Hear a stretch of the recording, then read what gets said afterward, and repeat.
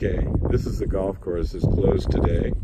It's not a very big golf course. It's a 9-hole, but it has a lake here inside the golf course. It's called Little Borax Lake, and it's one of the biggest suppliers of borax once upon a time.